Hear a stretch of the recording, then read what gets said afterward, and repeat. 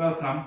Today we performed a cystoscopy for you, and in my cystoscopy I want to share with everyone what we have found and with my experiences after like 100 cases from abroad. I have some experiences, some comments on this disease, and your case was typical, and so I want to share what I see inside your bladder with everyone. So we are making this little video. So in your case, when I go inside first, I see in the trigone the leukoplakia part, the white plaques. They were treated, they were gone. Just little small islands of leukoplakia in the bladder neck and some little islands in the trigone. But beneath the tissue was trigonitis, it didn't heal. So when I first see it, of course I know your history, I always think, oh, this is a result of long-term antibiotic usage. Long-term antibiotics heal the superficial part, but beneath the tissue is still there with the inflammation and reddish tissues. We call it trigonitis.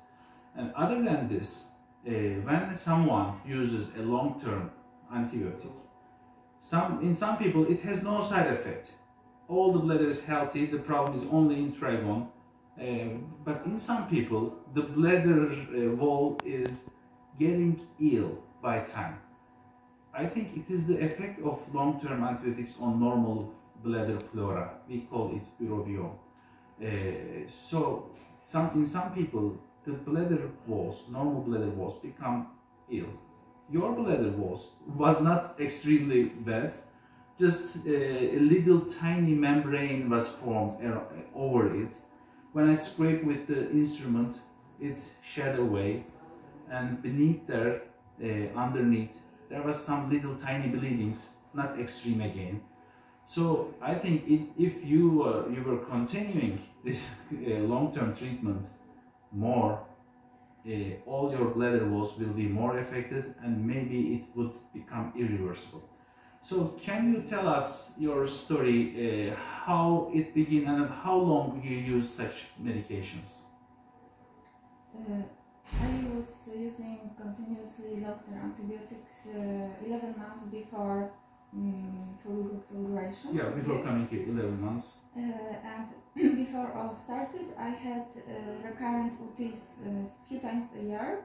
Yeah. For how many years? How old are you now? I'm 40. 40. And they begin... it begins about 20 years ago, yeah, when yeah. I was 20. This is a classic story. Most of the people begin this with the beginning of their sexual life. It becomes more prominent. Mm-hmm. Infections come and go. Then one day it becomes continuous. Yes. Do you have a reason why it becomes permanent in your case? Probably first of all, I got from my GP too short and not acquired good antibiotics. Yes, short-term antibiotics maybe couldn't treat the disease very well, so it became chronic. Yes. And when it became chronic, were you feeling the irritation every day? Yes. Was it continuous? It was continuously every day. Some kind of burning inside the bladder, like in the trigone and urethra. Urethra and trigone. And I felt pain even in lower abdomen. Yeah, yeah. In pelvic area, you feel these pains. I had some urgency frequency, but not so bad. The worst was burning and pain. And of course, I had some hesitation during peeing. Yeah, that means you can start easily. You stop and do it again, stop and do it again. Yes, but when I started long-term antibiotics, many symptoms subsided. Yeah. And I was feeling better. Yeah, I really actually appreciate this treatments of. Now we can talk his name, Dr. Maloney, very famous guy in London. He passed away, but I think his clinic still exists and they continue. I appreciate their work. They help many people. They make the lives more tolerable because really before them maybe there is very few doctors dealing with this chronic condition. So with this treatment, you become you become better. You Better. say. Yes, it was better. You used cephalexin, right? First I used cephalexin. Later I started treatment with Dr. Bandlik from United States. Also, he deals with, especially with this subject, and many people have too much benefit from their treatments. And he used usually augmentin, right? Yes, I started with augmentin, but it was not helping me. So he switched me to cefixime and Monroe. Yeah, plus fosfomycin. Fosfomycin, yes, and I was better. Did you do microgen testings? Yes, I was with microgen. Yes. And I was feeling better, even sometimes symptoms 3 days, but not completely healed. So I think people think when they understand that they can't live without antibiotics. If they stop immediately, the symptoms come back. Then they want to have this fulguration as a permanent solution. And really it works for some of the ladies. In my practice in Turkey, I was very confident with this. It has an 80% success rate, even more nowadays. Still it has the same results, but then when people come from abroad, I was very surprised when I see for first Marley Simpson's bladder. When I enter, I was expecting big leukoplakias everywhere, but no, there was no leukoplakia, just red tissues, trigonitis, and I understand later by seeing many people like that. The long-term antibiotics really heals the superficial layer. The leukoplakia go away in most of these ladies with these long-term treatments. But maybe there are some people who I don't see. Of course, if people come here, they have symptoms. They have problems. So in these days, leukoplakia has gone, but trigonitis is still there. And I fulgurate this part. During this fulguration, unfortunately, I see in some ladies, the other bladder walls are also affected. In your case, it was moderate, it was not extreme. I'm always looking with fear to other bladder walls if there will be any bleeding. In your case, when I pushed a little bit, filled with the water, I see in some side walls some little bleedings, not too much, but little. And there was a membrane covering your bladder walls, and bladder was very thin. Okay, you lose a lot of weight. This may be another reason. Maybe your defense mechanisms subsided, deteriorated. And it may be because of your chronic infection or your chronic treatments, of course. So they made the life more tolerable, but they affected your bladder. I think you was in an edge. If you go further, I think you will pass to the next stage, which the bladder becomes irreversibly affected. Maybe this becomes interstitial cystitis. All the bladder walls bleed. In your case, they bleed, but they stop immediately. The bleeding stopped immediately. So I think you didn't pass this level. And nowadays, I change my procedure a little bit. I try to improve it every day. So if this is trigone, the first place it moves is the opposite bladder wall.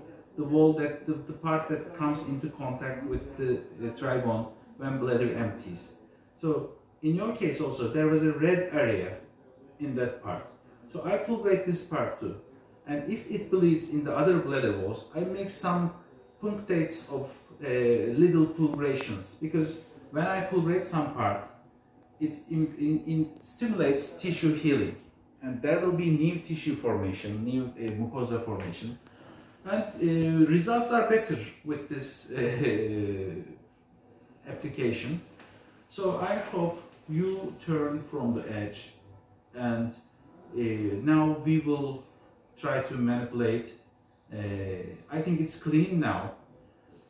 Always it is very tricky for you to get rid of antibiotics, because I know these people very scared to live without antibiotics, to get back the infection again. And these antibiotics now, I am sure for you, they are deteriorating the normal bladder walls.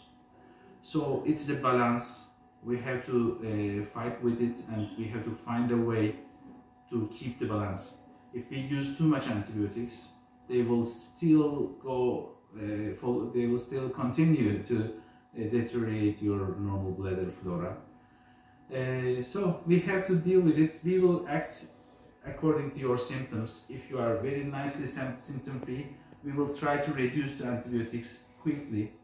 But we planned together 3 or 4 days of meronem with you. It's very ertapenem treatment, meropenem treatment. So we will manage. We will manage. It's different for everyone. As I said, you turn just from the edge, and I am happy that you come and we see the bladder before it passes to next stage. After the operation, we usually give gentamicin for 2 hours in the bladder. How do you feel now? We opened your bladder. Is it too much painful? Is it tolerable? How is your comments after the procedure? No painful, no pain, but constantly need to pee. Yeah. That feeling in the urethra. Urethra and trachea. You are still feeling there is something. So in a couple of hours you will feel much more better. Tomorrow I will give 1 more gentamicin to your bladder, and then we will remove the catheter. As far as I see, urethra is healthy. This is just a radiating pain to urethra from the bladder, from the trachea. And then we will continue with, it's manageable. We did it to like 100 cases from abroad, and it's doable. I recommend everyone not to delay too much, not to postpone. Okay, it's not easy to come here to have this fulguration, but you did it. Many people did it. It's doable.